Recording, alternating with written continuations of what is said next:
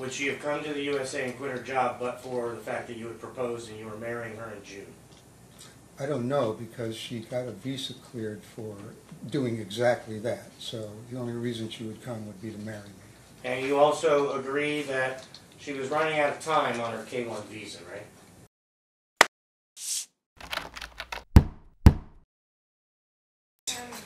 We're back on the record, Your Honor? We are back on the record in the matter. Your next I witness. would call the defendant. Okay.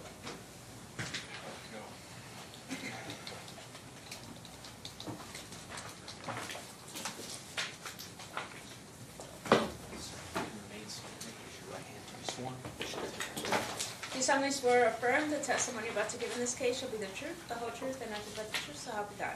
I do. Thank you. Counsel, you may proceed.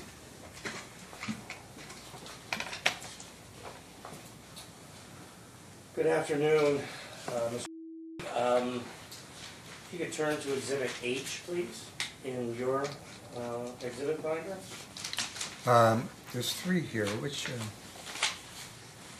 What am I opening? It'll say defendants on the front. I think the 2 okay. on the left are mine and the one on the right is yours. Okay. H? H, please.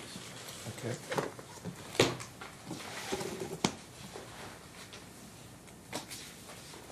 And looking at the Bates numbers,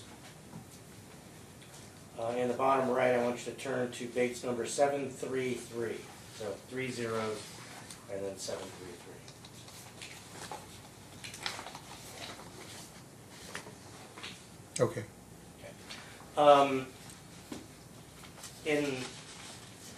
At the bottom of where there's text, is that your signature there? The last? Yeah. And this is your acknowledgement of receipt of the financial statement and disclosure effective January 13th, 2008, right? Right. And if you turn back 3 pages to page 1 of the financial disclosure, that's your handwriting, correct? 3 pages? Yeah, so page number 730. Yes. That's your handwriting? Yeah. And again, your cousin has been a lawyer in Pennsylvania. Okay, as of the date of marriage, your cousin has been a lawyer in Pennsylvania for how long? My cousin had been a lawyer? Yeah, geez.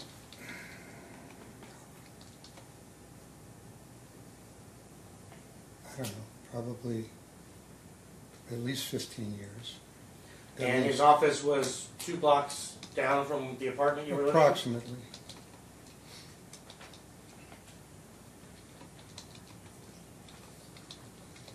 It was about an 8-10 minute walk.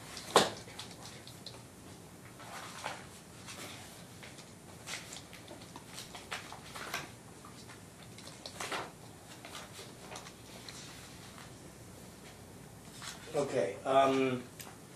Yeah, on the same exhibit, Exhibit H, if you could turn to Bates number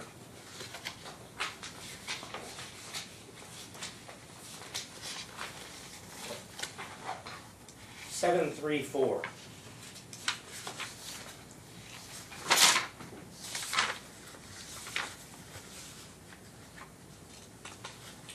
At the bottom of that page, that's your signature, dated, can't really tell if that's June 12th, 2008. Yeah, that's my signature. Is that a 12 or is that a 13? It's kind of sketchy, isn't it? I can't tell, but looking at the final signature on the page, that's signature? Yeah. And she acknowledged receipt of that financial statement on June 13th, 2008, right? Yeah. Mm-hmm. Now, you had bank accounts in your name at Bank of America, correct? At this time? Yes. And you drove a Mercedes at that time, right? I drove a Mercedes, yes. It was on a lease. And you had accounts that you were a joint owner with either your mother or your mother and your brother, correct? Not to my knowledge. In the volume 2 of my exhibits, Mm-hmm. gonna have you turn to, I'm sorry, it's volume 1, it's at the back of volume 1. Exhibit 32.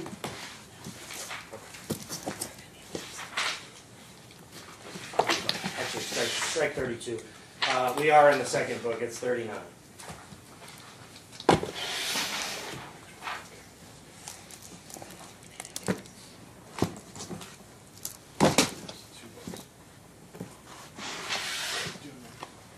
$39. I'm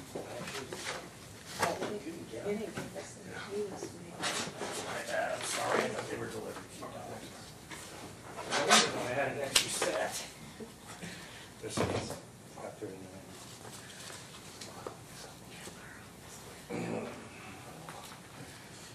Looking at exhibit 39, Mm-hmm. this appears to be a Fidelity Bank deposit and discount Mm-hmm. account statement dated May 4, 2006. Do you see that? Okay, yeah. And it's an account that is in 3 names, is that right? It is. And those names are, who's that? My mother, Will my brother. and, You know him. is that you? Yes. Okay. Move to admit 39, Your Honor. Any objection to the admission? I don't have any objection, Your Honor. Exhibit 39 is admitted. If you turn to exhibit 40.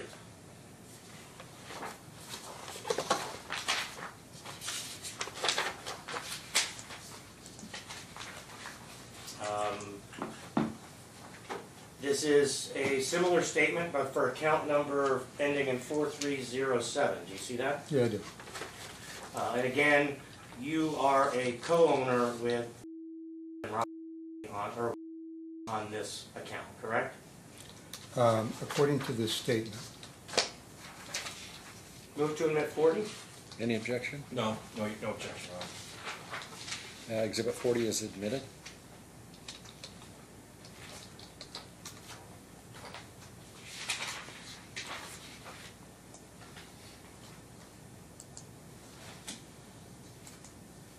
And if you can look now at exhibit 41. This would be a more up-to-date statement for the account ending in 4307. Is that fair to say?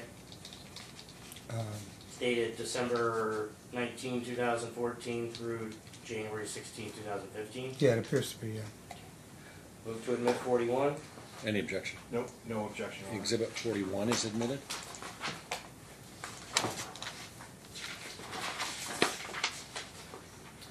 I have you turn to exhibit 43, please.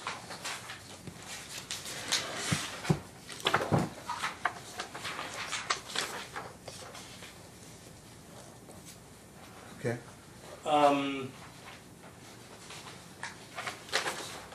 Looking at baits in the middle, because there's 2 sets of baits, there was a discovery baits and a trial baits. The one in the middle at the very bottom, I'm looking at 00636. Do you see that? 00636. Okay.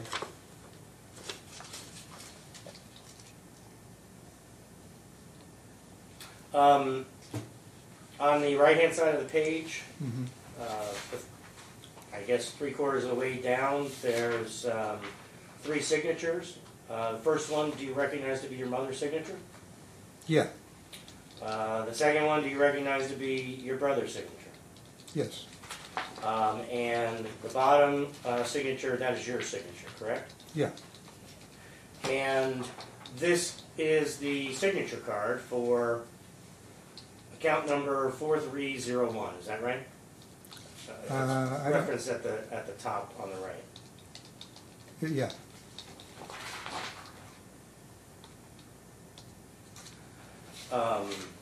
That exhibit Your Honor, is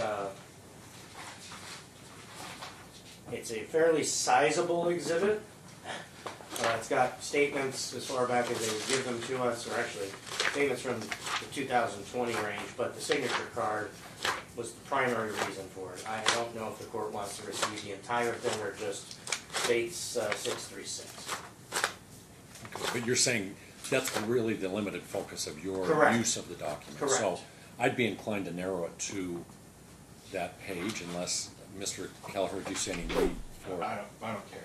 Okay, so any objection to the admission of Bate numbers 000636 of exhibit? Only 2 zeros. Well, the only question I have for my client, and I don't know if that needs to get all in, is the date that this account was actually opened.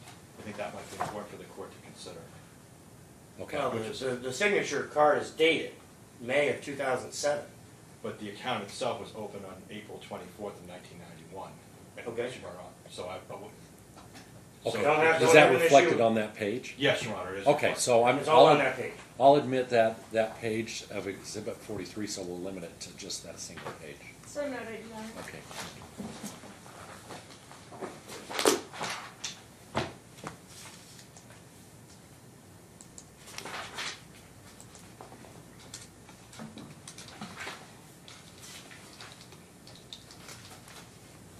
Okay. Have you turned to exhibit 50?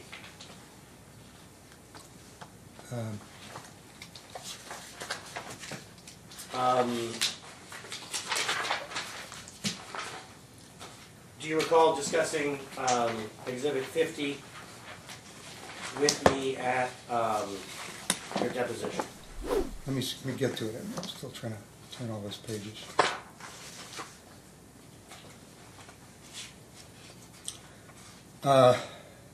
This specific page, I don't.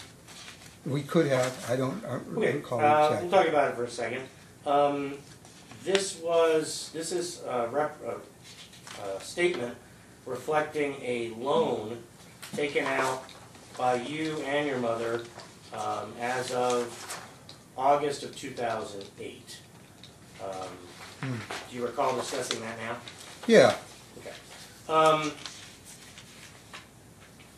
If you could turn to Bates number 00978, which is the third page of the exhibit.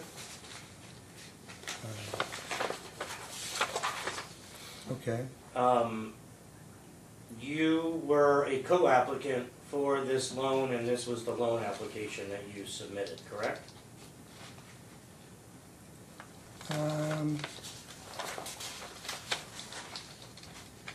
Co-applicant.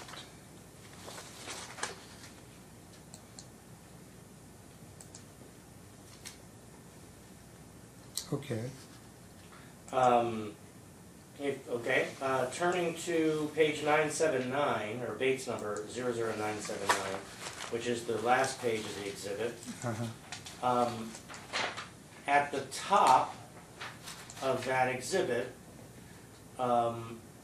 there is collateral listed as what appears to be two FDDB certificates, assuming CDs. Do you see that at the very top? I see the entry, yeah. One with a balance of $18,470 and one with a balance of $37,409. You see that? Yeah. And then current assets, there's listed two bank accounts at FDDB in your name and your mom's name, one with a balance of $80,000 and one with a balance of $17,548. You see that? Yeah. Move to admit I don't have any objection, Your Honor. 50. So, Exhibit 50 is admitted?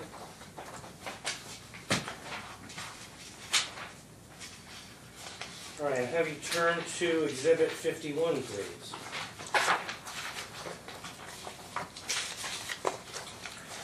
I will suggest to you that this is the actual loan agreement for the loan we just talked about at Exhibit 50, reflecting the interest rate, the truth in lending disclosure. If you could turn to Bates plaintiff's 00982. 00982. Okay. Is that your signature midway down on the page? Yeah, it looks like it. Move to admit 51. Any No objection? objection, Your Honor. Exhibit 51 is admitted. Now, this loan was taken out roughly 2 months, let's see, June to July, August, just roughly 2 months after your marriage, right? Correct? Yes. Well, I don't know. Let's Well, see. transaction date, transaction, okay. August 18th, 2008. Okay. So is my math right, that you're roughly Roughly, yes. 2 months and 4 days from the date of your marriage? Yes.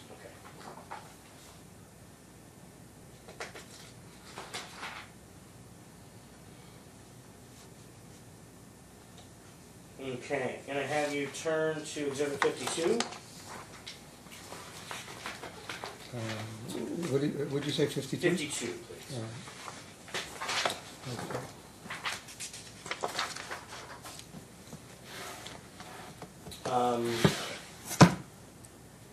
This is a 1099 DIV form in the name of your mother and yourself. Do you see that? Yeah. And it's for the Wells Real Estate Investment Trust. Do you recognize this as at least a document you reviewed during the course of this discovery in this case? I don't think we looked at this. I don't recall looking at this, but I see. I'm trying to figure out. It's a 1099. Okay. Yeah. Yeah, this is my mom's 1099, I guess. But you see your name there, right? Well, the name is here, but this is my mom's. She paid the tax. She got the dividend. It was her account. I never got a copy of this. This did not come to me. It's her address, and I just want you to know that this is. You may have showed this to me. This is the first time I'm seeing it ever in my life. Okay. Turning to Exhibit 50. Move to admit 52, Your Honor. No objection. Exhibit 52 is admitted. Turning to Exhibit 53. This is a statement from that Wells Real Estate Investment Trust. Mm-hmm. Confirmation cover, page 4. Who did it say that this page is for, or this statement is for? It's And is your name there as well? yeah. And it says Wells, right next to the names, it says Wells, REIT, 2, joint, or JTTEN. Do you see that? Yeah. Okay. And this is the statement to both of you, you, right? Well, it appears to be, but I want to reiterate that it's addressed to my mom, and that I never saw it, never got it, and had no claim to it. I didn't even have knowledge of this account until after she passed away. And the reason my name's on this is because my mom was a pretty savvy money manager, and she wanted to make sure her kids got her investment money without having to be subject to Pennsylvania state tax. Now, if you could turn back to Exhibit H in the defendant's exhibit books. H, yeah. Oh.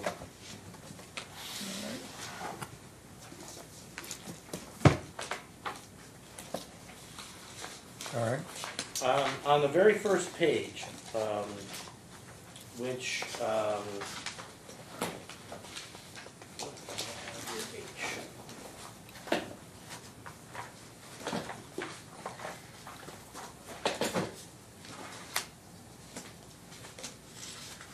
so your Bates number 30725. Do you see that? This is the first page. Yeah. Right there, in the second full paragraph that starts this agreement, Mm-hmm. it identifies your address of Dunmore, PA. You see that? Yeah. Okay. And just so I'm clear, this agreement is something you downloaded off the internet and printed? Well, it is. That's correct. And I was residing. There's no further question. Just, this is something you downloaded and printed off the internet, right? It is something I downloaded off. Okay. No, well, that part wasn't downloaded. I understand. But that's what my driver's license had as my address.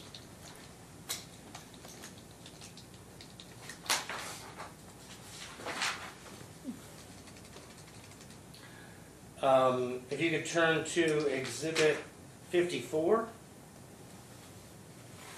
Exhibit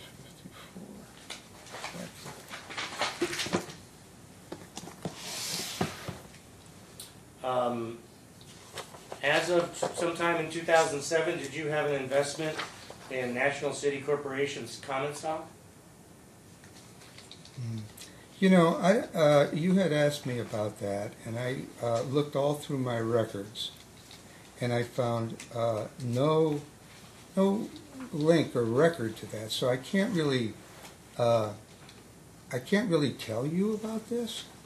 Now, I would have researched it further had I had access to my home and my records, but I have no access to my home. Your Honor, I don't think I moved 53 in. Any objection to Exhibit 53? I don't have any objection, Your Honor. Exhibit 53 is admitted. Also move to admit 54.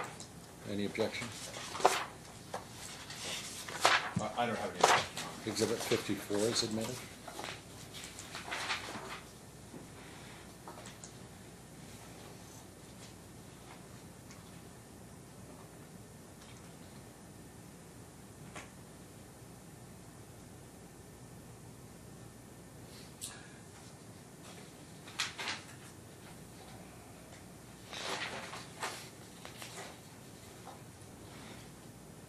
Now, you and prior to the marriage, as is evidenced by some of your exhibits, particularly when you weren't apart, you communicated via email, right? And phone. You mean speaking on the phone or text messages? We talked on the phone. Okay. But did you communicate via email? Yes. Oh, yeah. I'm assuming you searched. Did you ever find any email communications in which you mentioned anything about a premarital agreement? In the emails? Correct. No, I wouldn't have done that. Okay.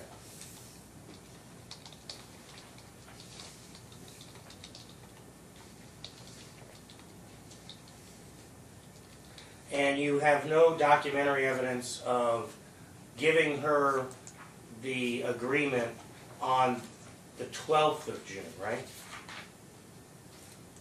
Documentary evidence. Well, no, because we were living together and You I can handed strike it. everything after the word no, Your Honor.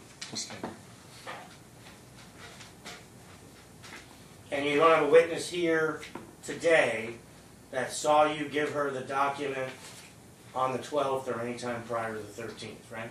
No.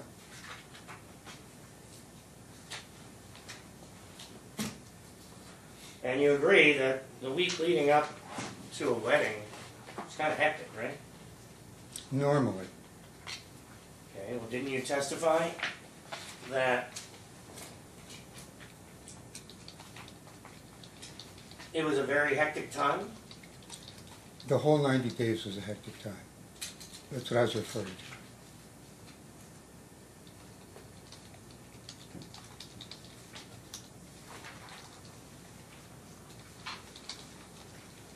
And you recall going to the jeweler's for the ring resizing issue on the 13th, right?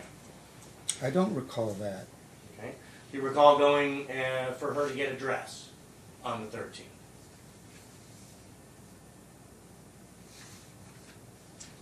I don't. And the agreement was signed at your cousin's office. Do you agree that it was sometime around 4 or 5 o'clock on the 13th? It was in the afternoon sometime. It could have been earlier than that, but it was in the afternoon. And you agree that quit her job in Ireland to marry you, right? She quit her job in Ireland to come to the USA. Would she have come to the USA and quit her job but for the fact that you had proposed and you were marrying her in June? I don't know, because she got a visa cleared for doing exactly that. So the only reason she would come would be to marry me. Because she was on a K-1 visa, right? We had gotten approval for the K-1 visa. We pursued that together. And you agree that she was pregnant on June 13th, right? Yes, she was. And you agree that you told her that you would not be getting married on the 14th if she didn't sign the agreement, right? Yeah, I didn't say we wouldn't get married. I said we can't get married without a disagreement. And you also agree that she was running out of time on her K-1 visa, right? It was within 10 days. Of the marriage. No, yeah, of the marriage. Yeah. I pass the witness, Chairman. Thank you, Your Honor. Can I get a time check, Your Honor, because it's gonna be really tight, but I'm gonna cut some questions down. You're at 51 minutes. All right, okay. And how am I, Judge? You're at 48 minutes. All right, let's talk. Can I grab my water? I just get dry here. You've got There's like not one much little- there. You got one little swig. Take one of these. I promise it hasn't been tainted in any way. John, I would never choose you that. I actually had a party on the other side. He only drank Perrier. And I got it just for this settlement conference, and he wouldn't drink mine because I was supplying. So that's why it's kind of funny. Well, You might have made the fellow decision. Pennsylvanian's not going to do that. All right, let's talk a little bit about your first marriage. When were you first married? I was married August 6th, I think, 1973. Okay. And how many children, and what was your wife's first name? Linda. Okay, and when did you get divorced from Linda? January, take effect January 4th, 2006. Okay. And I'm not sure the marriage date was either 73 or 74, but it's a blank to me right now. but along that 30 plus 33 Yeah, years. it's 33 years from All now. right, so let's talk a little bit about that divorce. And I'm just gonna have to cut down some of the questions I wasn't gonna ask. But Go ahead. when did the divorce start? When was it first filed? It was first, we separated for Okay. a number of years. All right, And then it was 2003. It was around June of 2003 okay. that there was a filing. And let's go to Exhibit O.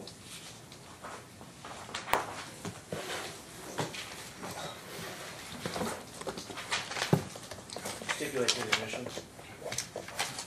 Exhibit O is a separation agreement. Okay, so Exhibit O is admitted. And then if I could just get the same stipulation on Exhibit P, which is the actual divorce. Yep. So Exhibit O and P Yeah, I'm are trying to save you admitted. some time. Okay. Okay, go ahead. I'll stipulate as you go to exhibits Okay. that I don't have an issue with, All right. just so you can save some time. So, I want to make sure, like, how would you describe, the cost and the amount of information that was supplied between 2003 and 2006 when you guys did this separation agreement and divorce? Supplied to. Her. Um, No. Supplied to your first wife, Linda. Oh. So, Let me strike it, ask a different way, because I'm going to have to. just say that what you. How rigorous was that the request for Oh, documents? No, for- well, it for was very financials? thorough, very rigorous. It kind of got dragged out. There were periods where, Okay. there were some gaps and stuff, so we dragged out for quite a while. Okay, about 3 years total, right? So that would have been about 2.5 years, right? Let me see. Probably around 2.5, I guess. Okay. All right, and let's go to, looking at your, let's go to page 3 of your separation agreement. And the separation agreement was done the same time as the divorce, right? That's just what they called it. Yeah. All right. Who got the house? Linda got the house. Okay. And did she get all the contents in the house? Yeah. Okay. Going to page 5, did you have to, what kind of property did you have to sell during your divorce proceedings? Going to page 5, Where I talked about the real estate? 2.7, yeah. Yeah, there was a house and a duplex on the property Okay. in Phoenix. And what It happened? was a rental. Okay. Uh-huh. And what happened to it? I sold it to raise money for my kids' tuition at college. Okay. And that, I'm gonna get to that. My, So, my first, my older child, not the one that I was paying for after. okay. And then let's go to, did you have retirement accounts? Yes. Strike it. Did you also have IRA accounts, which are retirement accounts? Yes, Okay, I'd like you to go to page 6. yeah, And this lists all the different accounts that you, retirement accounts that you had at that time, is that Yes. correct? Okay, in 2006. yeah. All right, and this shows how those were divided, who was getting what, is that right? Well, it shows, I don't know if it shows a division of each account, but I think it shows the accounts, and then it was done through Quadra, Okay. right? Right, Yeah. okay, So we actually quadraed one account, but we had the amounts come out. right, I'm gonna get to that. All right, okay. And was that part of your agreement, it's a little leading, but was that part of your agreement that you're trying to figure out a way to have just the least amount of quadros done? Well, yeah, keep it simple, Okay, as all right. long as it balanced out. So were all of these accounts that are listed on page 6 and 7 divided? Not physically necessarily, but the values? They went into the division. Okay. Did your wife have any credit cards, that being Linda at the time? Yes.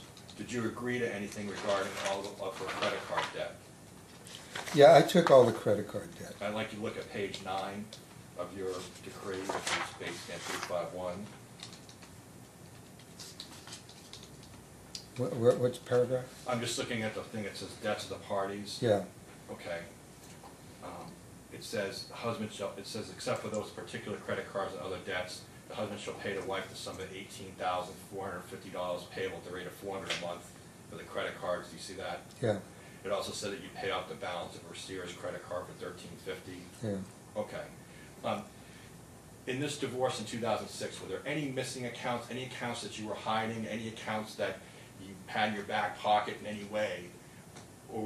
Or did this decree take care of all of your accounts and assets with you and Linda? Yeah, I took care of all the accounts. All right.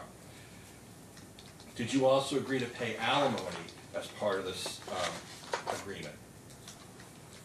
Yeah, it Let's was, go to page, yeah, 10. Okay. And I'll just read it to you. It says, and then there's interlineation on here that looks like it was signed off by everybody. Do you see that? yeah, All right. It says, commencing as the first day of January 2006, the husband shall pay the wife during his lifetime until her death or remarriage, whichever shall occur first, the following sums as before alimony. It says 30% of his annual base earned income, currently $120,000 per annum, and 10% of his annual gross earned commission, including advance draws, commissions, or bonus income. You see all that? yeah, Okay. And did you do that throughout the marriage up until the time you retired? yes. Okay. All right. Did you agree to do anything in terms of, in addition to the alimony and to the division, and to her getting the marital residence and all of the things in the marital residence, did you do anything in terms of paying for your daughter's college? Yes, I'd like you to go to page 13.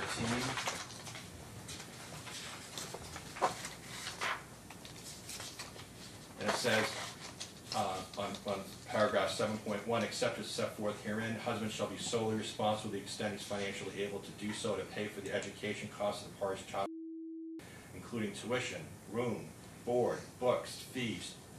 See all that? Transportation costs. yeah, her car. Through the completion of a 4-year college degree, but not beyond the end of the school year in which attains the age of 23. You see that? Yes, Did you do that? yes, Okay, so I want to make sure I got it all correct, like all your obligations.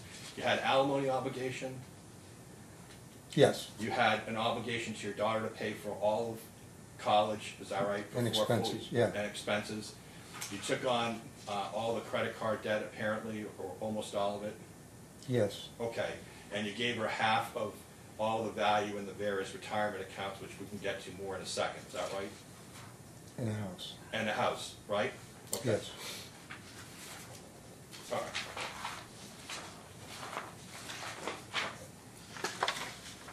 Did you agree to anything, in addition to those things, did you agree to anything in regards to medical insurance for your wife and daughter? Yes. Okay, what'd you agree to?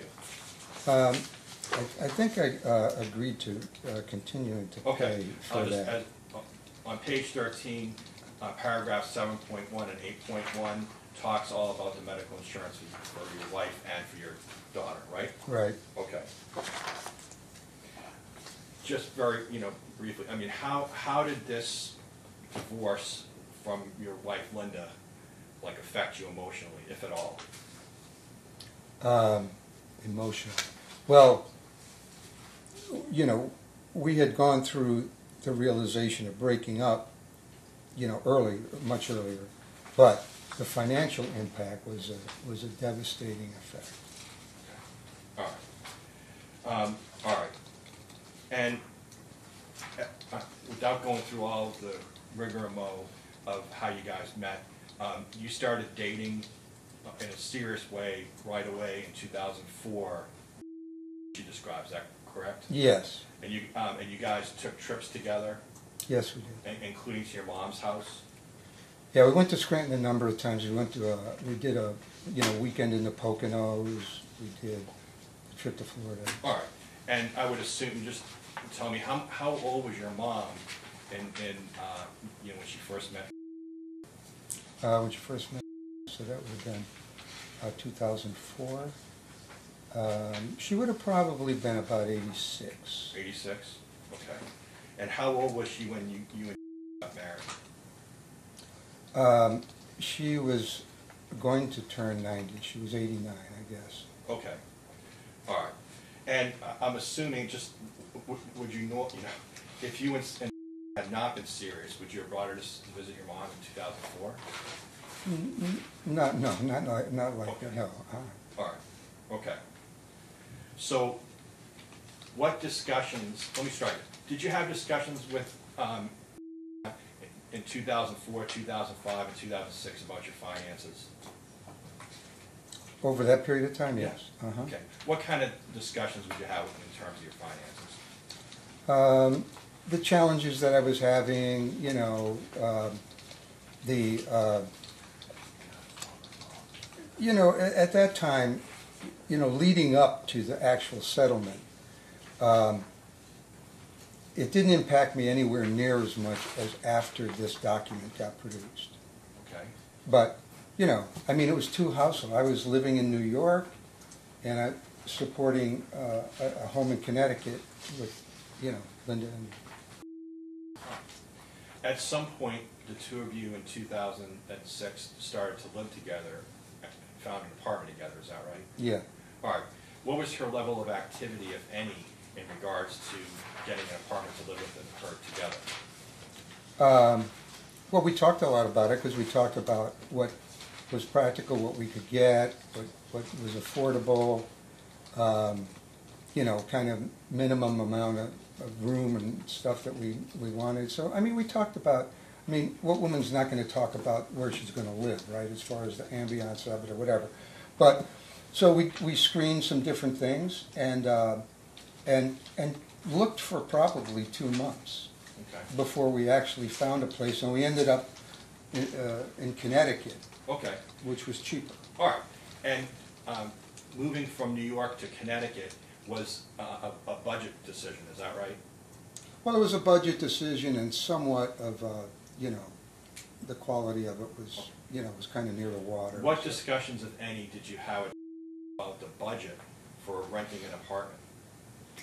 Well, we talked about budget because when she would make a suggestion or send me a listing or whatever, it couldn't, because you could spend a ton of money renting in New York City. No, I understand that. But yeah. Yeah, so you'd have to talk about the budget, or else you're wasting your time. All right. And did you tell her about the divorce? Did you guys talk about your divorce? And Yeah, okay. yes, she was well aware of the divorce. All right. And did she ever meet your ex-wife and your adult children? She did. Okay. Did she ever ask you any questions about your finances that you didn't answer? No, I don't think so. She didn't ask a lot of questions, but, you know, yeah, I think I answered the questions. Okay. All right. And when did you why did you guys break up in 2006? And when was that you broke up? We broke up, I guess it was July. She returned, I think I drove her to the airport on July 31st, if I remember correctly. Okay. Who took her to the airport? I took her to the airport. All right. Let's talk a little bit about after that. Where did you move after you took her to the airport from Connecticut? Yeah, so I had to, you know, move out of where I was. I really didn't want, I wasn't going to rent another place, certainly not there. So I asked Felinda if I could come by and stay there for a little while and go through my stuff and see what I wanted and my personal belongings and everything. She's stuck in the garage. And so I was there for probably 2 weeks. Okay. And then where did you go? And then I went to Scranton, live with my mom. Okay. Why? Why did you go to Scranton to live with your mom? Because she wasn't going to charge me rent. I shared a bed with my brother. Okay. And it was strictly economics because I was pretty much broke. The only money that I had was really not liquid. Okay. I'd like you to look at, just very quickly, if we look at Exhibit N.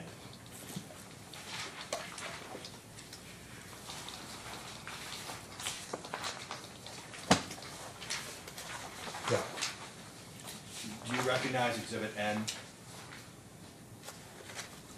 And just to let you know, we only have about 10 minutes or so, a Yeah. little bit more, so I'm trying to pick up the pace, okay? Yeah. Do you recognize? Yes, I do recognize the form. It's not completed, right? Okay, it's an I-130, 1 through 4 affidavit of support form? Yeah. Okay, move for admission, Your Honor. Any objection? Oh, here, yeah, the first page is complete. I see. Okay. Exhibit N is admitted. All right, and then let's go to Bate Stamp 745. Yes, And is this an application that you filled out in terms of your income and submitted to the U.S. government? yeah, Okay. And at the bottom, it says that your income is $120,000 and that you have deposit in the savings bank of about $6,500 and you have other personal property of about $25,000. You see that? yeah. Okay. And was that truthful and correct as to what you were earning? At the time, that was right on. Yeah. Okay. And was she aware of this document and your income? To my knowledge, yes, because I think just about everything that I submitted, I copied her. Whether she read it or not, I don't know. But this form was necessary for to come Yes. to the United States. Okay. Yes. Was she active in trying to come to the United States? Was she proactive in filling out paperwork and other things? The things that were required, yes. Okay. Yeah. Okay, let's talk a little bit about the prenuptial agreement, which is Exhibit H. So let's go there real quick. Okay. Yep.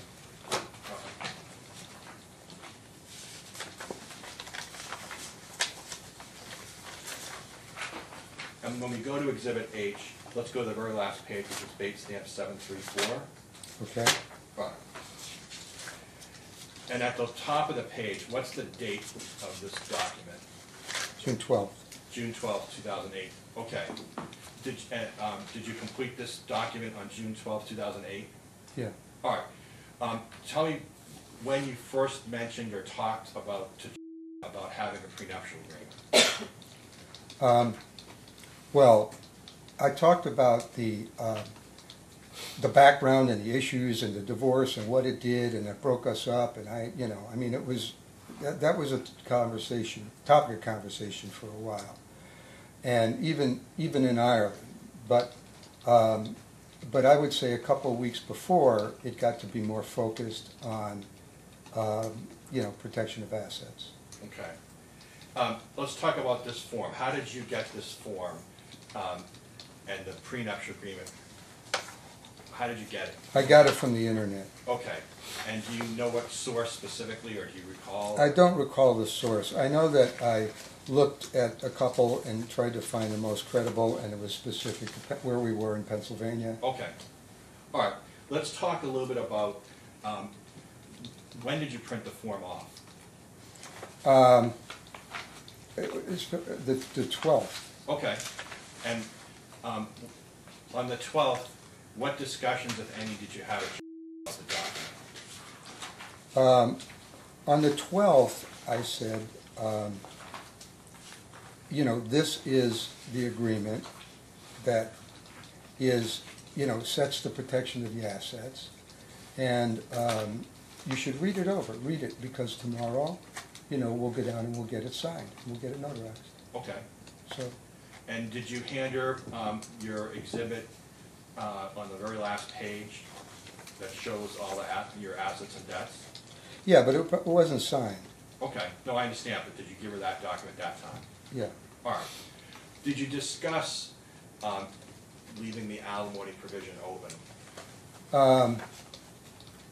I don't know if that, I don't recall if that was really, became a topic of conversation, but I wasn't interested in that. I was interested in protecting my assets. Okay. All right. When you gave it to her on the 12th, what complaints, if any, did she make about the document? She didn't complain about it. Okay. What indication, if any, did she make that she couldn't understand it or needed more time? She didn't say that. How would you describe her English back in 2008 when she signed it? His English was impressive and very good since the time I met her. And, she interpreted, she had Polish friends and roommates and all the things, and she was always interpreting both ways. Her English was always very good. I mean, not just for somebody who immigrated, but for, in general. I don't think most people her age talk that well. Let's say, and it was signed on the 13th, is that right? Yeah. All right, let's talk a little bit about that. When, what complaints, if any, did she make on the 13th about signing the document? She didn't complain. Okay. Did she in any way, well, I'm just asking, had she complained to you and said, I need a lawyer, I need more time, I'm not going to sign the document, what would you have done? Also speculation, objection. What would be in his knowledge? Well, it's actually asking him to testify as to what he might have done if something happened 16 years ago, 15 years ago. A better foundation needs to be laid to examine that aspect. On its face, it does ask for speculation, but you would need to lay a foundation as. Well, let me ask it this way. Arrived in March of 2008, right? Yes. But you guys didn't get married until much later. We had 90 days, so we got married 10 days before. the 90 Okay, days. right. And what I'm asking you is, you had testified that you had discussed a prenup, or the idea of a prenup, prior to the 12th of June, is that right? Yeah. All right. At any time, what objections did she raise about signing a prenuptial agreement? She didn't raise objections. Okay. Did you guys converse every single day? No. About that? No, about anything. Oh, yeah, every day we were together. Okay. And you lived together, is that right? Yes. All right. And, okay.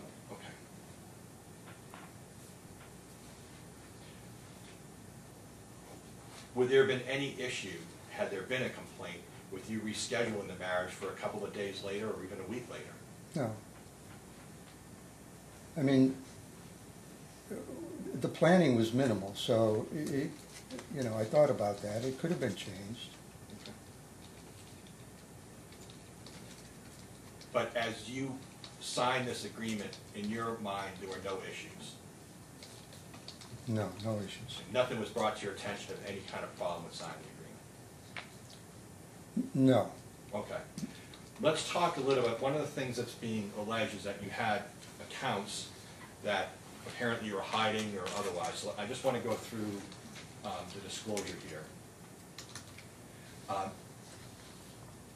Go to bait stamp 734, it should be in front of you. 734? Okay. Yeah. All right. At the bottom, it has, at the very bottom, a personal loan, which is your mom, for $32,345.34, Yeah. which you listed. Mm-hmm. What was it? What was that loan for? That was money that I had invested in some speculative housing in Florida through a friend that was doing it, and actually I was aware of it because I talked to her about it, and it started to go south. I had it for a while because it was pre-construction, and then as the economy, you remember the great financial crisis when real estate fell apart, so did that initiative. And I had put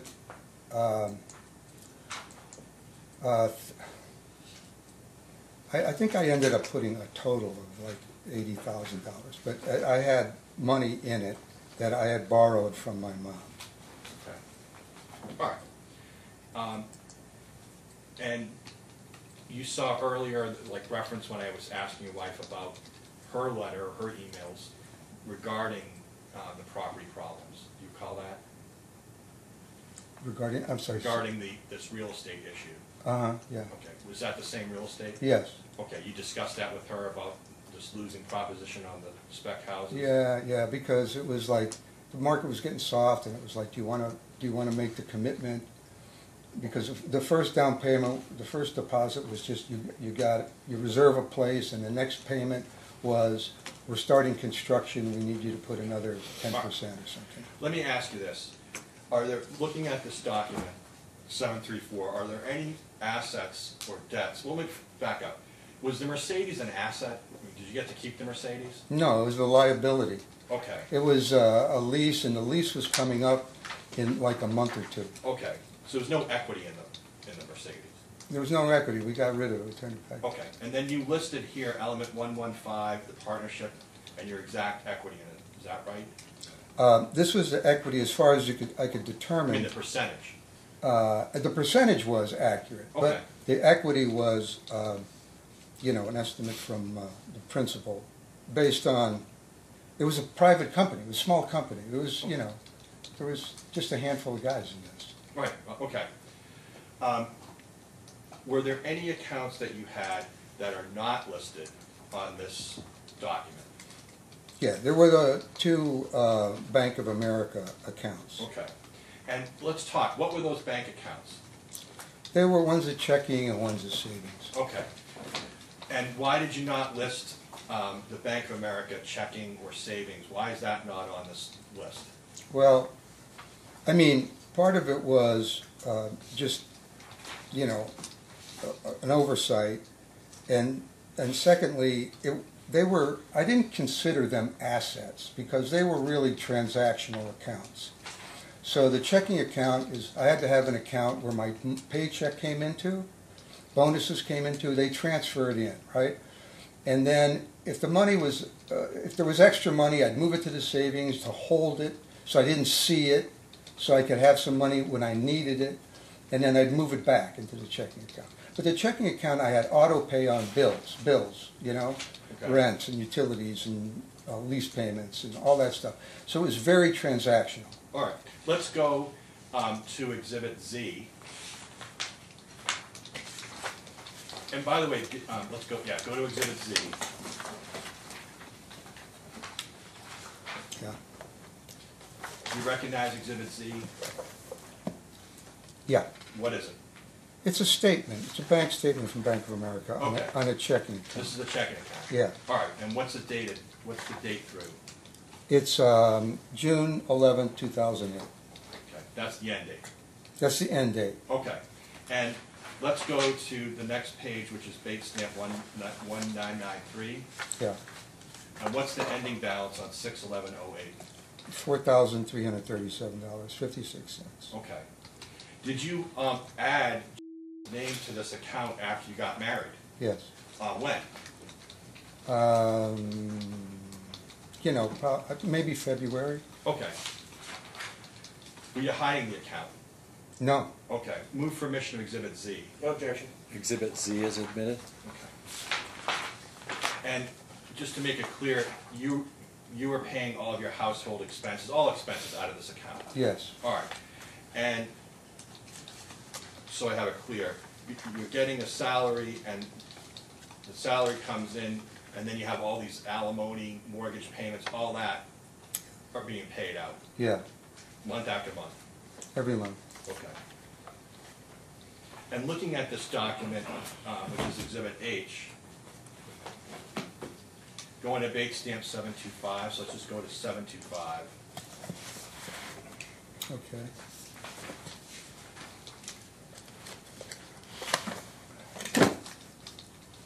I'm here. By the way, were you under the impression that read the document, had read the premarital agreement? I was under the impression she had because she had it the night before, and when we went to the notary kind of asked about that. Okay. All right. Objection, move to strike hearsay. Well, I'm just asking. Sustained. I'm just asking, as a result of your meeting with the notary, did you reach a conclusion without telling me anything anyone said? Objection, foundation. Sustained. All right, let's go to paragraph 3. Here it says, the parties have furnished each other with a financial statement with each party acknowledges a full and complete disclosure substantially of all the real and personal property now owned by him or her, and agree that the values are an estimate by him or her of the approximate present value of the property. See that? Yeah. And it says all property listed is now and shall continue to be separate properties of the respective parties. You see that? Yes. All right. So you're asked about these other, about your mom's accounts. Let's talk a little bit about that. Yes. And there's a litany of accounts that your mom is on, you're on, and your brother is on. Did you have access to any of those accounts? I didn't know about the accounts. Okay. I mean, I knew where she banked, but she didn't consult with me on investments, so I didn't know. My brother took that role because he lived with her all the time. And when your mom died, who was the executor of that estate? My brother was the executor. Okay, and when did you actually receive documents and files from your mom's estate? She passed away January 9th, 2015. I went back for the funeral and for and the follow-up. So it would have been around, the third week, January 20th, the 22nd, somewhere in there. I think, I got to see that stuff. Okay. Were you receiving on, a few of these accounts they listed one account which was a UGMA account. Let me strike it. Some of these exhibits they're showing you look like bank accounts of Fidelity. Right. Were you getting any of the tax documents from those? No. Did you pay, and have you supplied your tax returns for every year going back to 2006 until the 2021? Yes. All right. This land investment trust, did you get any money from that? Like were you part of that deal other than having your name on it? The Wells? Yeah, the Wells thing. Only after my mom passed away. Okay, no, I understand that after she passed away, you inherited something. Yeah, but before that, no, I wasn't even aware of it. My mom was a pretty astute investor, Okay. even when she was older. And how old was she when she passed? She was 98. Did your mom ever have discussions about you about money strike?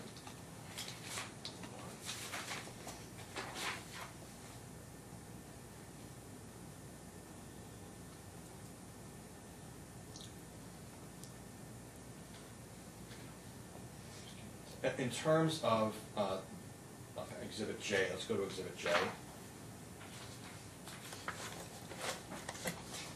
Yeah. What is Exhibit J? It's an email. Okay, and who's it from? And when was it written? January 6, 2005. Okay, and what is it? It's a poem. That she Okay. It's a love poem? More or less, yeah. Okay. Move for admission of Exhibit J. No objection. Exhibit J is admitted. And that document's in English, is that right? Yes. All right. Okay.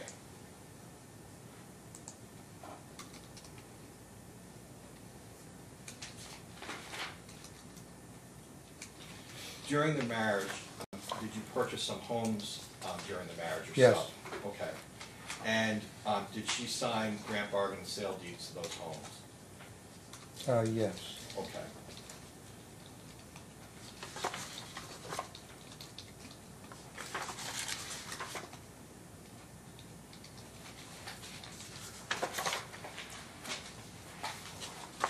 There was one very small number, I have to go through these other documents, where there was a UGMA account in one of your daughter's names that they're saying wasn't disclosed. Did you have any money in a UGMA, and if you did, was it your money? There was a balance, I think, of around $5 or $6 Okay. total, All right. and it was in an account that I had opened for my daughter. It was her account. I was the, what do you call it? The guardian? What is the term? Custodian. Pardon? Custodian. Custodian. Right. Yeah. And I didn't bring up a UJME account in my case, Chief, so. Oh, sorry, well, it was in the pretrial. Right. So I'm sorry. Okay. So, and there was some reference to like saving bonds, that there were savings bonds with your name on it. Tell me about tell me about the savings bonds. So after my mom passed, we went to the safety deposit box she had at Fidelity Bank, Fidelity Deposit and Discount Bank. It was in Dunmore down the street. It's a community bank type thing. But that was her bank. She did have a box, and in there were the certificates, the bond, what do you call them? Savings bonds. Okay. So there were U.S. savings bonds that she had bought over 20 years ago because they had actually matured and stopped paying interest. Okay. And so some were in her and my brother's name, and some were in her and my name. And so that was the first that I saw those, and we had those bonds, so we cashed them in and put them in savings. Okay. Were you 100% as honest as you thought you could be in terms of that disclosure that she was provided? Was provided? Yeah. Yes. Okay. Yeah. I mean, I've been in business. I know the importance of doing ethical contracts, and this was, if I thought my mom's accounts were my assets, and I needed to go ask her about them, I would have, but I didn't even know about them. I mean, I know she had money, and I figured that she's going to will it to her kids. That's the only place they'll go, but I didn't know they were in our names. Do you have an understanding that if the court upholds the prenuptial agreement, let me start, are you asking the court to uphold the prenuptial agreement in this case? I am. Okay. And do you want to have an understanding that the court can still order alimony as part of its decision in this case? I understand that. I don't have any further questions, Your Honor. All right, any Yes, I reader? do, Your Honor. If you turn back to Exhibit H, the last page you were looking at, Mr. Kelleher. Yeah. In the liability section, What page are you on? the last page. Oh, the last page? Okay. What's the base Page number? 734. Okay. This is Exhibit H still? Yes. Okay. Yeah. Yes. 7 line items down in the liability section, you have Linda, $8,150. Mm-hmm. What was that for? Off the top of my head right now, I'm not sure, but I would say I'm 90% that I was probably behind on alimony payments with her. But you had an alimony obligation of 30% of your gross income, correct? 30% of my base salary. which was $120,000 at the time. No, it wasn't that. I was with Element 115. My base salary was $72,000, and I had made 120, I think, or 100, anywhere between, I don't know, 120, 130, whatever it came out, because the rest was variable. It was based on my sales commissions and bonuses, and it was 10% of the incentive. So it was a little complex. But looking at the actual document you just referenced during direct examination, Mm-hmm. the alimony provision is 30% of his annual gross base earned income from employment, currently at $120,000 per annum. Well, That says it right there in the agreement, right? Yeah. So when that, I'm just asking you if that's what the provision says. at the time that was dated, that's true. It didn't last. And it was a lifetime obligation to your wife, right? To Linda? It was whatever it says there, whatever the wording is. To me, it was as long as I worked, because once I stopped working, there's nothing to But pay. it says during his lifetime until her death or remarriage. Okay. You were aware that that was a long-term obligation. It was a long-term obligation. How many years of alimony did you actually pay your ex-wife? From 2006 till about April of 2021. So 14 and a half years-ish? Whatever that is, yeah. Okay. And that's nowhere listed on page 734 of the prenup, right? Exhibit H? The As, alimony obligation? well, there's an entry there for Linda. Right, but the annual amount that you expected to have to pay isn't listed there anywhere, right? It doesn't say it's annual liability. The dating app, Dream Mates. When you filled out your information, the profile upon which you relied, were you honest about your age? Not totally, no. And when you say not totally, you misrepresented your age by 12 years, right? Oh, I don't know if it was 12 years. May have been 10. I don't remember exactly, but if you say it's 12, then I'll say I'll go along with that. And during the times you saw her, translate between friends from English to Polish, etc., you never saw her translate a legal document, right? A contract, right? Never had the issue to do that. Never had the...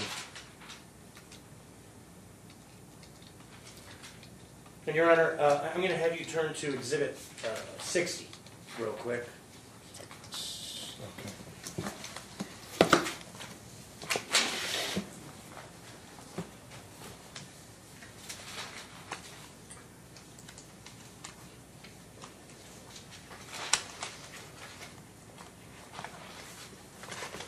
All right.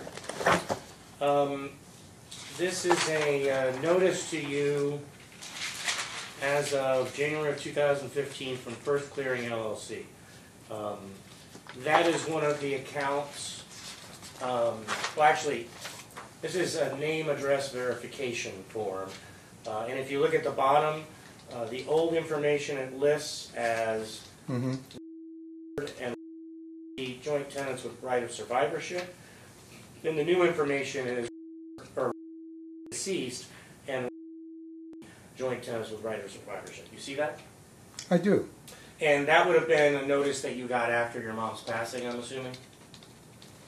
I don't know. I mean, this 2015. This is done in 2015. So, right? Is that right? Yeah, January 2000. When did your mom die?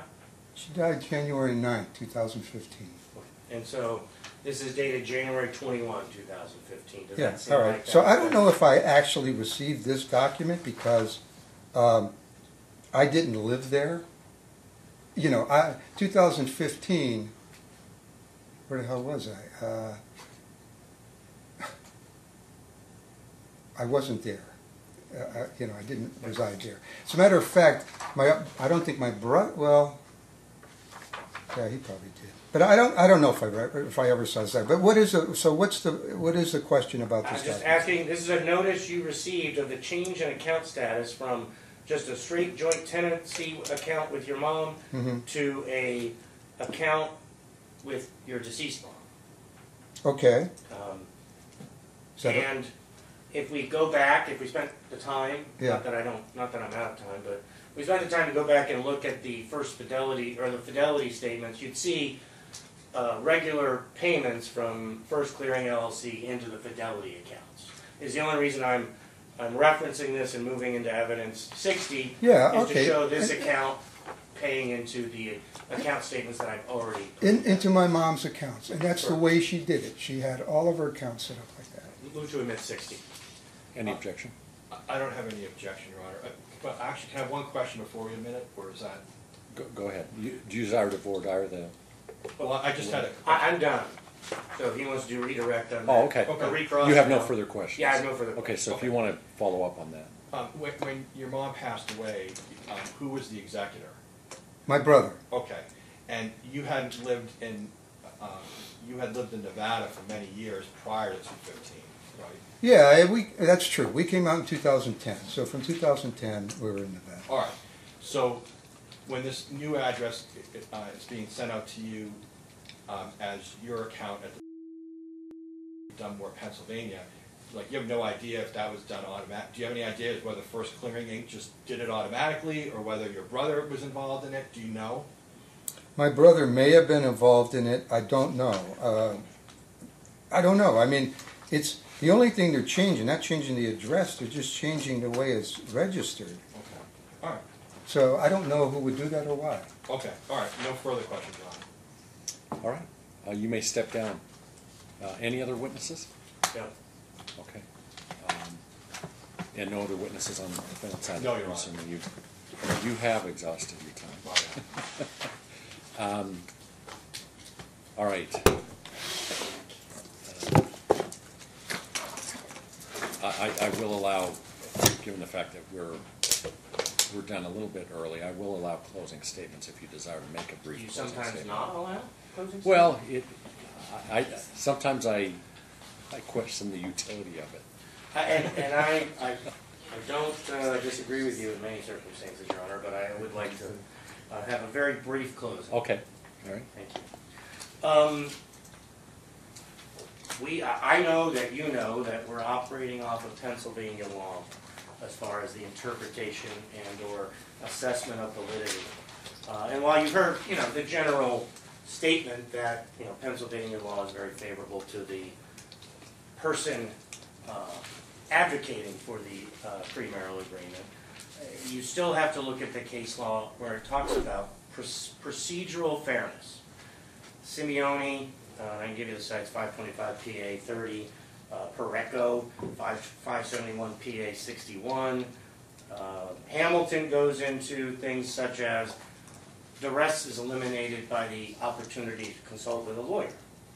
That's 591. Well, let me just follow up. A2D Just a 720. brief question. I know Simeone was cited by both of you in your pre-trial memos.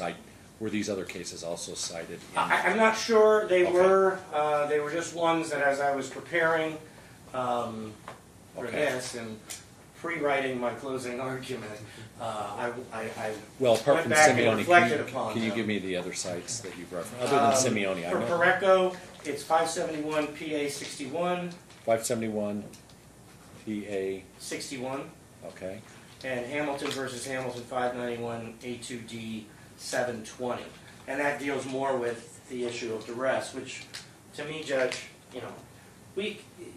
I understand the attempt to argue that even though I'm a joint tenant with right of survivorship on accounts that I signed the signature card for, that somehow I didn't know I was joint tenants. I understand that argument. I don't think it necessarily is dispositive of whether the disclosure is appropriate, because we know from the loan document 2 months after that he was listing collateral of joint accounts with his mother that were nowhere near his disclosure on the prenup. Now, again, when you add up the actual dollars that are reflected in that loan application and in the statements that have been admitted as evidence, the percentage of net worth not disclosed is significant. And again, these aren't pay-on-death accounts with his mother. These are joint tenancy accounts with his mother. Okay? You don't have his basic bank accounts, and I understand they're operational accounts. They still needed to be disclosed. And I think the biggest issue on disclosure is the failure to disclose the amount of alimony and it's probably the single largest debt he had. Roughly $30,000 to $40,000 a year for life, plus potentially more if he had incentives and commissions. But that's just one issue, is the disclosure issue, because the one thing the prenup also doesn't have is a waiver of further disclosure. That's not contained anywhere in the prenup. That's been admitted as evidence as Exhibit 1 and Exhibit H. But this case primarily rests, while that's problematic, this case rests on an issue of procedural fairness, of duress, of voluntariness. And we know, and that's why the Hamilton case was cited, because we know generally prenuptial agreements throughout the country, if you have the opportunity to consult with a lawyer, or if you do consult with a lawyer, the idea of voluntariness or duress kind of disappears. And it's real simple to either have a lawyer prepare a prenuptial agreement, particularly when your cousin's a lawyer living down the street, who could easily refer you to a lawyer who can prepare a proper prenuptial agreement, and certainly the ability to refer to a lawyer to have it reviewed. He has lawyers in his family, and he chooses, whether you decide that you're going to buy that on the evening of the 12th, he brought up and gave her a draft of the agreement. The 12th would have been a Thursday. The wedding was on a Saturday. The document was signed in the late afternoon, early evening of Friday. Okay. The concept that she could have, A, hired a lawyer or gotten an appointment with a lawyer before the wedding to actually have it explained to her, it would be impossible, even if he gave it to her on the 12th. However, we know from the document itself that the acknowledgement of receipt of the financial information was the day it was signed. Each party said, yeah, I got this on the 13th. It's right there in black and white. So the thought that he gave her the information the day, on the 12th, and he acknowledged, and she acknowledged, the fact that it was received on the 13th, I think is far more supportive of Mom's position that it was sprung on her on the day of her marriage while she's getting her ring size, buying a dress, and getting her nails done. Or the day before the marriage, when she's buying a dress, getting her nails done, and having the ring size. Okay? He said he didn't remember that part of the day. She testified very clearly as to how the day went, what happened, and how they went from doing these things for the wedding to him stopping by the apartment and coming out with the agreement. You heard no testimony that refuted that testimony on the part. But when you look at the circumstances, I don't know that the 12th versus the 13th is the breakwater for whether or not a pregnant woman who just quit her job for the purposes of this marriage and whose visa expires in 9 or 10 days, being told 2 days before the wedding or 1 day before the wedding, when there certainly isn't enough time to have someone explain what it means or go to a lawyer. You didn't hear him testify that he explained to her what it meant. You didn't hear him testify that he went through it and said, yeah, this means that this remains mine and you can't make claims in this regard. You didn't hear any of that, because it never happened. I'm sure if it happened, he would have said that happened. But when you talk about what is duress, what is voluntariness, not having a lawyer automatically calls into question, particularly, again, when he's got lawyers in his family and he just testified that there are a bunch of law firms 2 blocks down the street from the apartment. Okay? You have the threat that they can't get married without it, and you have a window of 9 or 10 days before her visa expires. You have her unemployed, so if she says, no, I'm not going to sign this, or raises an objection, she's not married and she has no job. And you have someone who's pregnant, 4.5 months pregnant. I think that's 19 weeks, something close to 4.5 months, who would have to continue a pregnancy without being married, despite the plans that were made clearly to get married, to satisfy the requirements of the K-1 visa and move forward. Either one of the three things, the fear of being unemployed, the fear of, A, not getting married because she was in love, the fear of not being able to maintain a residence in the United States and satisfy the requirements of immigration, and the fear that she was pregnant.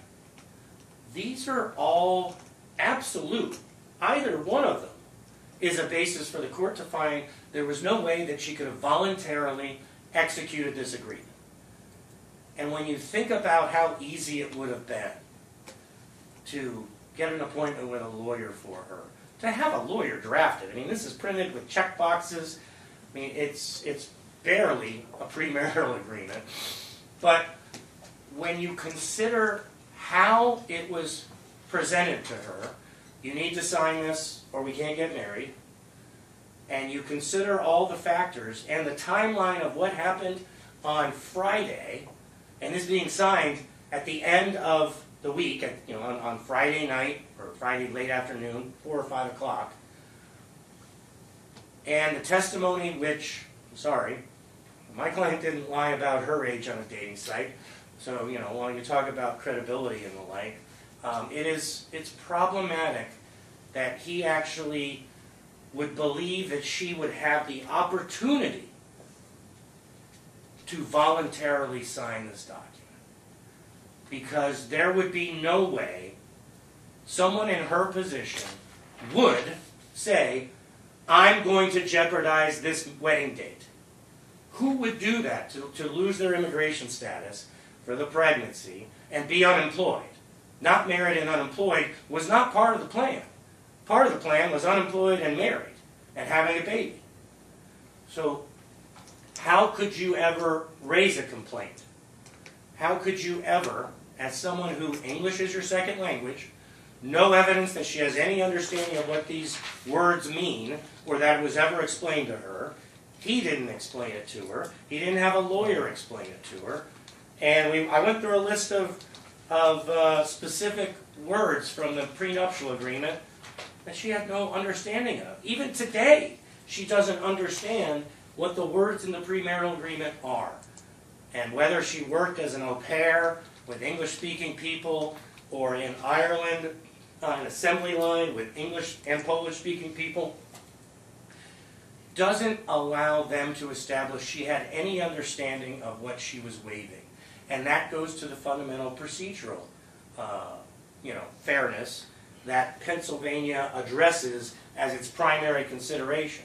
It's not quite as concerned about the same types of things Nevada is concerned about in its case law and its statute, but it is concerned throughout the case law on procedural fairness. And whether you went with the 12th or the 13th of first getting it, although again, the document speaks for itself that she got the disclosure the day it was signed. And when she told the story of finishing with her nails, and he's saying, well, we have to go by the apartment, and him coming out with the agreement, and then them driving down to his cousin's law office, he didn't refute that. That is uncontroverted evidence as to how it all went down.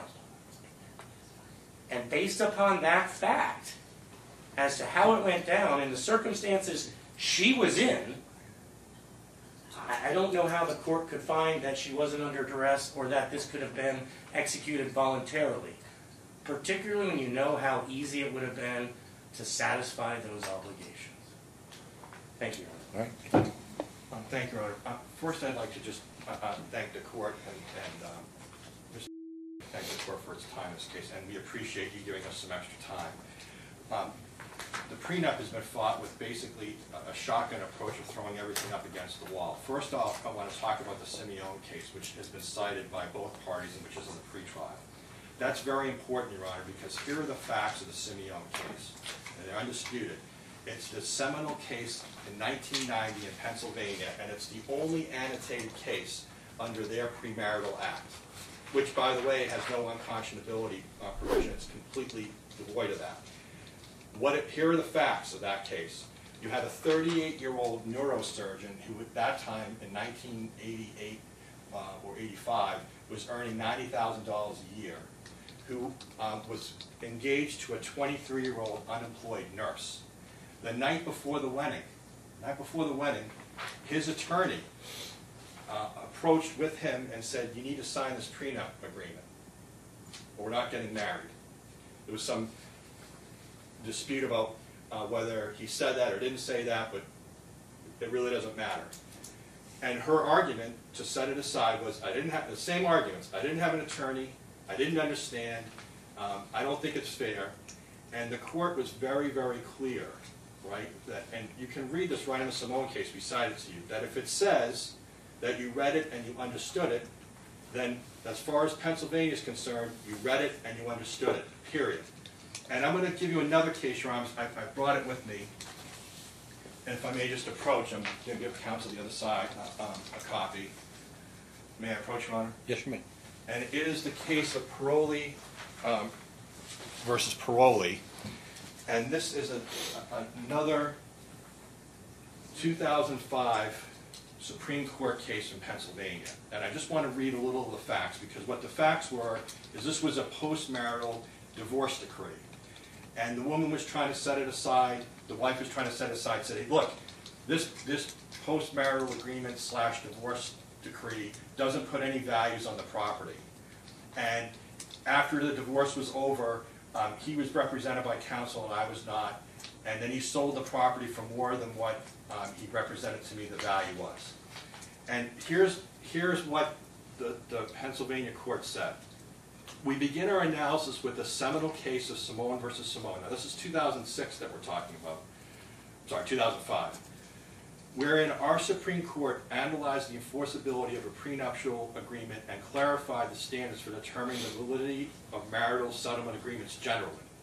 Under Simone, we are not permitted to review the reasonableness of a marital settlement agreement to determine its validity, and the fact that the parties did not have separate representation is not relevant.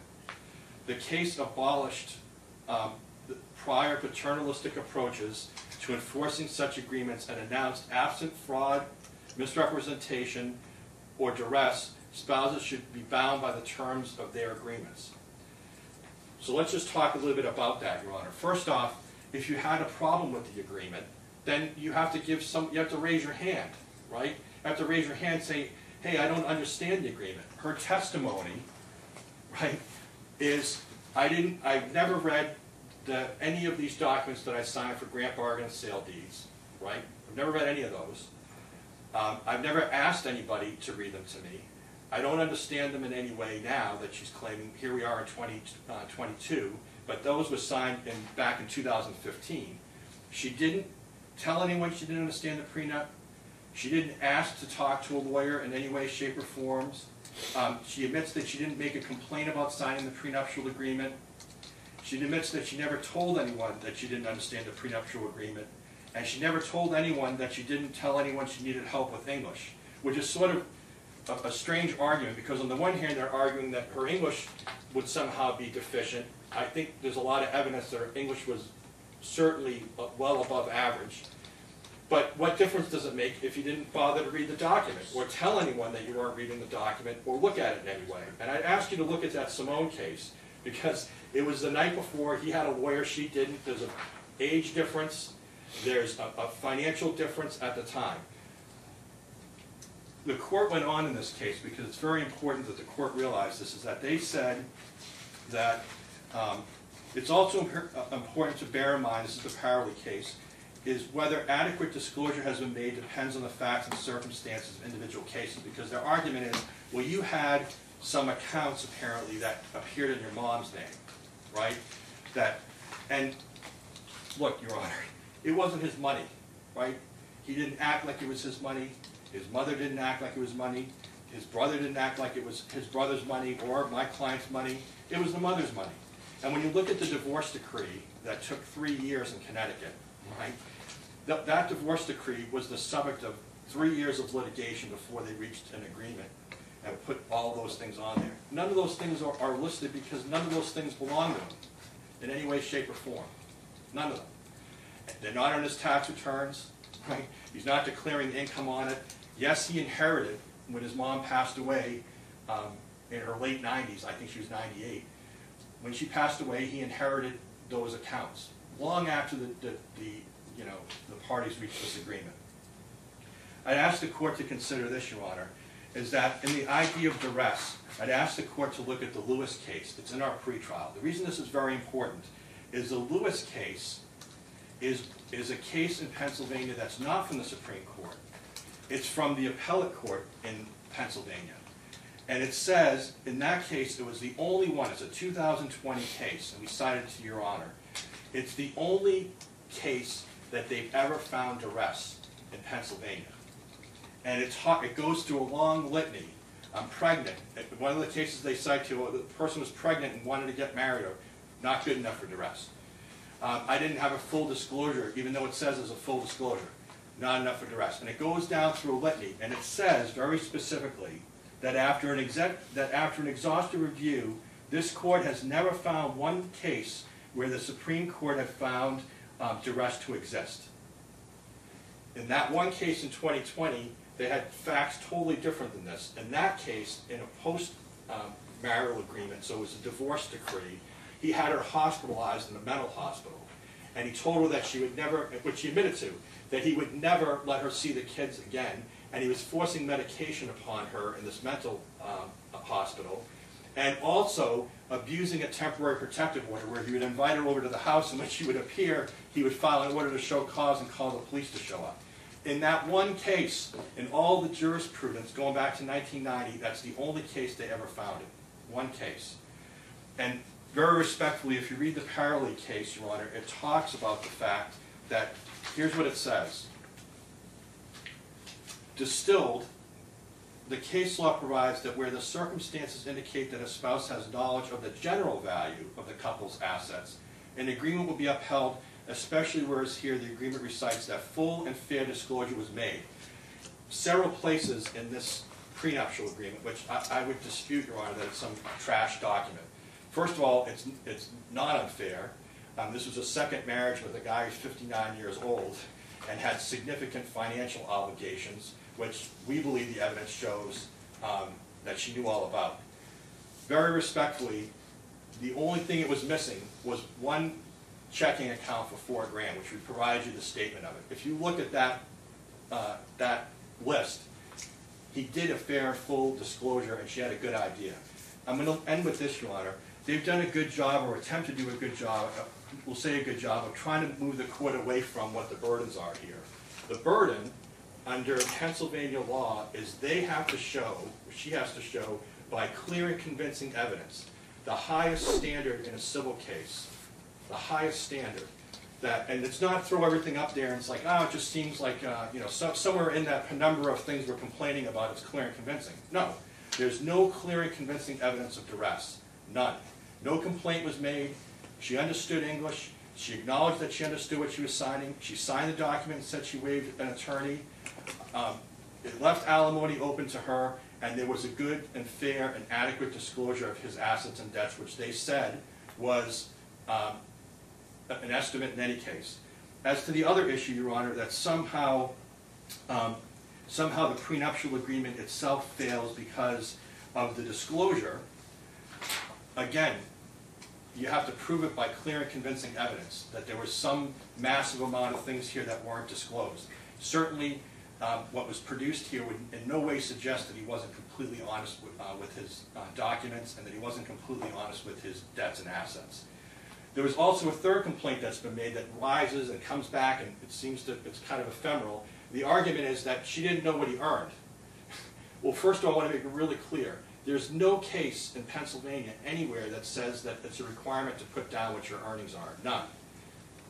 None. Zero. But he obviously was submitting things to the federal government on her behalf and with her. And I guess you'll have to look at the testimony and say, well, look, Either you're gonna say that they were doing this hand in hand, I mean, obviously he was helping her with some of the writing, she would write it, and then he would put it into more, business-like terms, right? She knew what he was earning, and if she didn't know, she could have asked. She knew there was a budget for the apartment, I mean, who wouldn't know that? So, but respectfully, even if it's not in there, and it's not, we admit that, there's absolutely no case to support that by clear and convincing evidence that you should include it. No case whatsoever. So respectfully, Your Honor, we're asking that you find this prenuptial agreement to be fully enforceable under Pennsylvania law, that they failed to prove by clear and convincing evidence the highest burden in a civil case, that anything untoward here occurred that would rise to the level to set it aside, with the understanding that the court can order alimony. All right. I will be taking the matter under advisement, as counsel probably both expected and anticipated. Oh, thank you. There are a number of exhibits, obviously, that have been admitted that merit the court's review, and I do, both sides have referenced cases that may not have been included as part of your pretrial memorandums, and because this is a law, or a case that is governed by Pennsylvania law, it is incumbent upon me to make sure I review what you've referenced. So that's one reason I asked for the citations. So it will be under advisement. Now, here's the issue in terms of timing. I know we talked about the I think it's May 11th. Right. Using that for financial issues, well, that's just a little over a month away. And I can't promise you, and that's the challenge. Obviously, that trial will hinge on my decision regarding the premarital agreement. So I wish I could commit that I would have that to you within 30 days. But even if it is within 30 days, that really doesn't give you time to prepare. Yeah, it doesn't give us time to finish our depositions of either Right. party on the issues that we didn't cover in the Right. initial deposition. And I was about to say that in relative comparison with Connecticut, we're operating at lightning speed Right. in terms of finishing the divorce. We are. But on that note, that date needs to be We pushed probably out. do have to move it. We believe that we have an agreement on the custody. Yeah, I mean, So we've agreed to joint legal, joint physical. There's some nuanced language regarding the oldest boy we got to work on. Okay. But that issue, which is which has to be resolved before the finances anyway, will be gone regardless of what date we use. Okay. So we are fine to vacate that date, Ron. If you could leave it on for a status check as to the custody and order, just so we have it in. Well, yeah, having it on, but it's a trial date for him. Oh, He sorry. probably wants to give it away. Well, No, I just wanted a status check. I don't need to have. Well, I could certainly look for a date around that time frame to just set a status check regarding finalizing the language for custody, and my hope is I have this decision done by that time, Right. because obviously that at that point then we can talk about how much time you need to prepare for trial. Right. And then also you'd be able to address potentially like alimony. We have to have it done before the court can address alimony anyway, right? Correct. So I'm looking at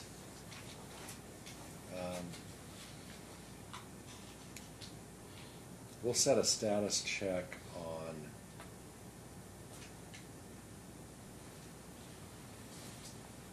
looking at May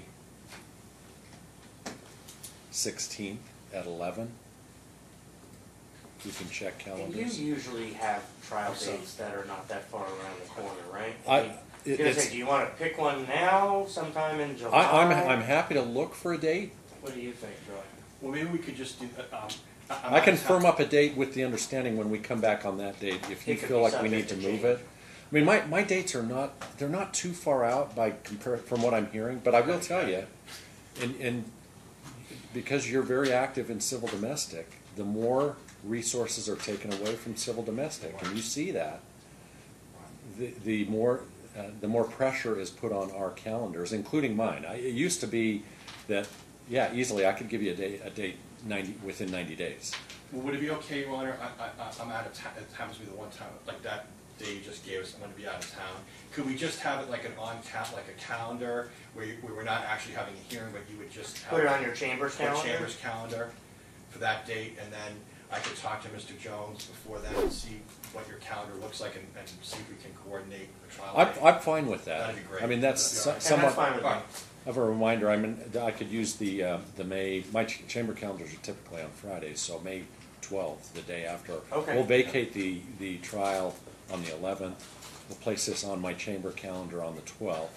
So will you give the court some notification about Yes. Yeah, the, yeah, for the sure. status of custody? Yeah, And my then- guess is you'll have a signed parenting plan probably in the next 2 or 3 weeks. Okay.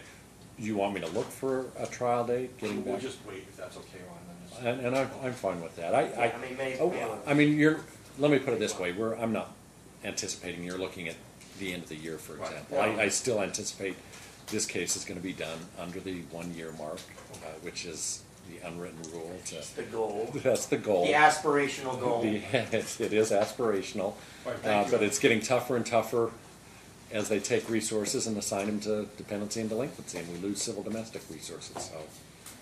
We're back to 2013 staffing levels Those for civil darn domestic. juvenile delinquents, they So- ruin everything. All right, I appreciate your appearances and Thank the you, Judge. work and endeavor that was put into this afternoon's trial. I'll take the matter under advisement and issue a written decision. Thank you. Thank you.